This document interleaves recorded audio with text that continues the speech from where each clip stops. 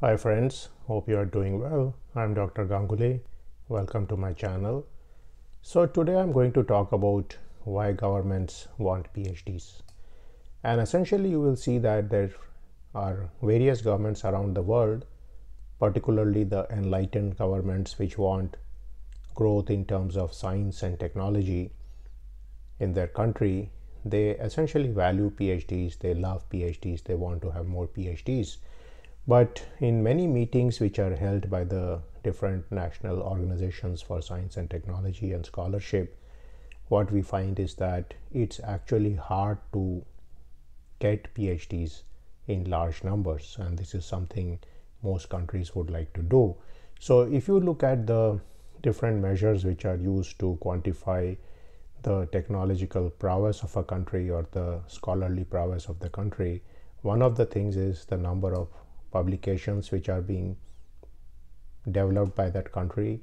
The other is number of patents which are being generated by the country, and the third is often the number of PhDs which are being produced by the country, because this number, as far as PhDs are concerned, is going to have a big impact in the science and technology and scholarship infrastructure of the country down the road. So now let's look at why governments value PhD and what can be done about it. So the number one issue is that PhDs represent the epitome in terms of education and research. So while the bachelor's degree essentially teaches you different things, it teaches you all the coursework which are required in a certain discipline, the master's degree further cements this coursework. You essentially go deeper into one of the fields, you get some exposure to research in the case you are doing a non-thesis master's degree. All these degrees essentially go with learning the current knowledge in any system. And so you will find that in most countries, it's not very difficult to give a bachelor's degree or a master's degree. You can in fact set up a university, you can train some people to give these degrees. Basically, they can go through any book and they can teach that book. So if you are giving a degree in computer science, there are books out there in data structures, algorithms, compilers, machine learning, and any person with a bachelor's degree or master's degree can go through these books and teach a course at short notice. Now the same thing can be done in all kind of disciplines such as physics, economics, philosophy, political science, or whatever else you are dealing with. But now when you are thinking of the PhD degree, this becomes much more difficult than giving the master's and bachelor's degree, because essentially the PhD degree requires that you create new knowledge, that you write a thesis on the subject, and essentially this thesis has to be reviewed and vetted by a committee of professors and also sometimes by external examiners. So if you want the PhD to be a valued degree, it's going to be a degree which is going to be vetted by people who are experts in that narrow technical field, and therefore giving the PhD degree is very difficult, it's very cumbersome, and it involves a lot of work, not only on the part of the student but also on the part of the advisor. So that's one of the things to keep in mind. Now the second thing is that PhD research is a subject which is very hard to teach. And like I mentioned before, while it's easy to teach the course content of any subject, it's very hard to teach research. Now, many people have tried to quantify how research is done, and there are different approaches to research such as qualitative research, quantitative research, hybrid methods, and so on. However, despite all these methods being known, whenever you pick up a research problem, you have to essentially implement these methods, and this is more of an art than a science.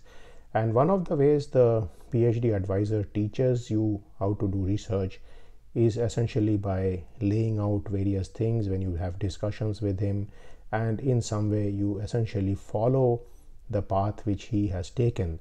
So essentially what happens is that each PhD student learns how to do research from his PhD supervisor, and then he or she tries to pass this on to his students. So in many ways, students are like the professional children of PhD. So that's something to keep in mind. The PhD is a professional child of a PhD. So again, that is one of the problems, is that research is a hard subject to teach to people, and that is why you find that any state or country which is a developing country which has fallen behind has a lot of difficulty in actually catching up, because these people need to figure out how to do research, and this takes a lot of time. So in any country you will see there is a huge divergence between the top universities and the bottom universities in that country, and also there is a huge divergence between the top universities in the world and the bottom universities around the world. So unfortunately, while in the case of bachelor's degree and master's degree, different universities are more or less at a similar level, the students being more important here than the faculty. The PhD degree is different, because the PhD degree has to be essentially taught by teaching research to the students, and that is an onerous task. Now the number 3 point is that you can't force people to do PhD. So this is a problem which is always coming in the way of various government organizations and bodies, the education ministries and so on, because while we do want to increase the number of PhDs, unfortunately the young people do not want to do PhDs. So we have to make the PhD degree more lucrative, or at least give some kind of incentive for people to do PhD. And this is a continuous process where people try to figure out as to what needs to be done to motivate people to do the PhD, because it's not going to be only money. It has to be a combination of the work. They like to do the kind of work which is being done at the university. So essentially you have to select people who like to do research. Also during the undergraduate training period, especially at the bachelor and master's level, you have to hone students who are good in doing research and encourage them to do the PhD either at the same university or at a different university. So essentially you cannot force people into a PhD program, but you can cajole them, you can motivate them by your own example. And therefore the students, if they look at professors, if they find that I really like the kind of life this guy has, he essentially does research, travels to exotic locations on conferences and so on, and has a lot of flexible time, then they may think about doing the PhD degree themselves rather than working in a 9-to-5 corporate job. Now the fourth issue is that the PhD involves a lot of sacrifice of money and time during a youth of a person. And so essentially when people are in their 20s and sometime in their early 30s, they spend all this time in trying to do research, and what happens is that they do not make a lot of money during this time. So this is again one of the problems as far as PhD degree is concerned. Now of course the governments are trying to pay a stipend to most PhD students, and many fellowships have been created to encourage PhD students to continue with this program. But to some extent the stipend itself is often insufficient. It is a question of motivation. So there are many students who are actually motivated to do research because they want to have a career in research and science and in publishing papers and going to conferences and so on. And if this academic career beckons to people, if they find that it is sufficiently interesting and nice in terms of the quality of life which people can enjoy, then again people will do the PhD. So again most governments try to encourage the youth to do the PhD degree. Finally, I should say the investment in PhD is actually much less than the output as far as the government is concerned. So most governments may need to give a small amount of stipend to the people who are doing their PhD, and also various government bodies and agencies, they essentially give out a large number of research projects to different professors around the country.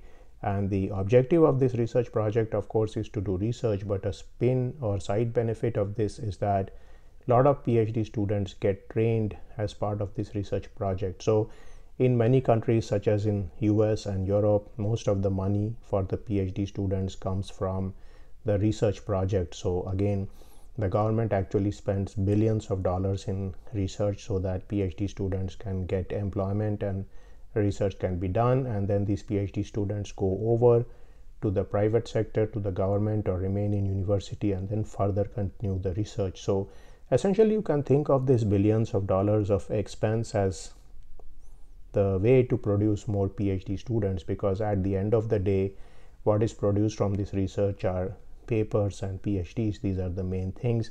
Sometimes some product is also brought out or transferred to a company, but most of the time the actual quantitative thing which is produced out of a research project at a university is the PhD student himself or herself.